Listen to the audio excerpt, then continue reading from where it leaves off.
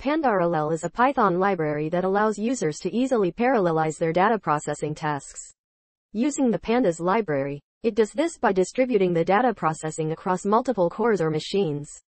This can significantly speed up the execution of tasks that are computationally intensive. Here is an example of how to use Pandarallel to parallelize the execution of a Pandas group by. This code will execute the group by operation in parallel using 4 workers.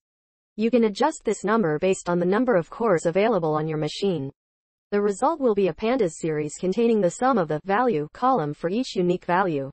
In the category column below is another example of executing the Pandas apply function.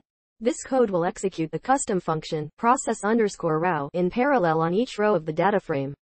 Using 4 workers, the resulting data will be added back to the original data frame as a new column.